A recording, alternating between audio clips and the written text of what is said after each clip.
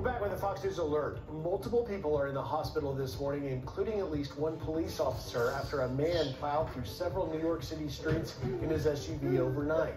Police initially responding to a dispute involving the suspect near Penn Station in Manhattan before that 44-year-old man took off in his vehicle. The suspect striking dozens of cars, including a handful of police vehicles, as he tried to evade authorities. He was arrested a few blocks away. Charges have yet to be filed, and no word yet on the total number of people hurt. We'll bring you more as we get it.